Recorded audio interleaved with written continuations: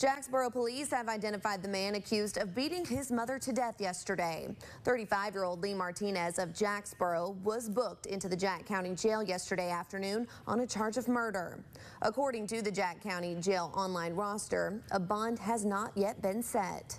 Just before noon, officers responded to the 400 block of North 4th Street regarding an unattended death. Police Chief Brian Korb says when they arrived, they found a man, later identified as Martinez, sitting in a chair on the porch with the front door open.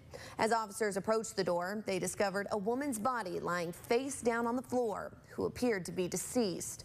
Upon further investigation, it was determined that Maria Quintanar, later identified to be Martinez's mother, had been beaten to death. Martinez was found to have injuries on his hands consistent with the incident and was arrested. The decedent's body was sent off for an autopsy. Autopsy was performed today. This is an isolated incident, so there's no danger to the public. But yes, we've not had a homicide in several years.